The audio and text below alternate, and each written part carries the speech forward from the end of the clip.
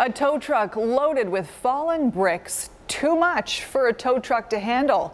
Those bricks came crashing down from an old building in downtown Buffalo.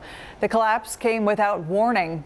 Catholic Health's surveillance camera caught it as it happened. Dozens of bricks falling to earth and on that truck. Fortunately, no one was injured, but now the entire building will likely have to come down. All of this happened on North Oak Street in Buffalo a little before 11 a.m. Almost the entire front face of the upper part of the building collapsed. Firefighters knocked down the rest of the building to one story for safety reasons. They also say the strong thunderstorm that moved through this afternoon caused more damage. We did have a secondary collapse, the front of the building. More of the building fell in on itself. So fortunately, we had the exclusion zone already set up and no one else got hurt.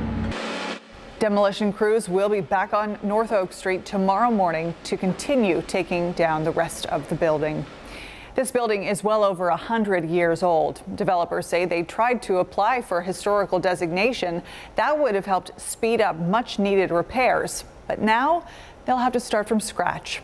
Tonight, Jeff Rusak takes a closer look at the building's rich history and the struggle to try and bring the site back to life. A little piece of Buffalo history came crashing down to earth Friday.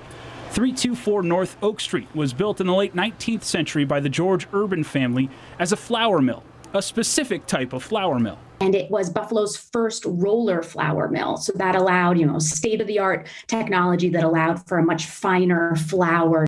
Members of Preservation Buffalo Niagara were on scene after the collapse. And this has to, then kind of turn to asking those bigger, deeper questions of why did we get to this point? How did we get to this point? They believe they know how the building got to this point. In there, that original owner was allowed to let those buildings, go to rot and crumble like they did today. Preservation Buffalo Niagara has been working with the building's current owners to find a way to preserve and find a new use for the building in downtown Buffalo. Historic rehab work is really expensive, so finding ways to be able to, make that facilitation of these projects happen would be another step. They were trying to address the issues with this site. It's that the previous owners allowed it to get this far. According to Preservation Buffalo Niagara, the building was eligible for tax credits. And that owner was working on figuring out what their plan was, what the stabilization plan was going to be, and how they could utilize historic tax credits. Crews will continue to work on the building throughout the weekend. The owners of the building did have a stabilization plan that was approved by the city, but due to COVID-19, couldn't get workers in there for 5 months. So the building kept deteriorating. Reporting in Buffalo, Jeff Rusak, 7 Eyewitness News.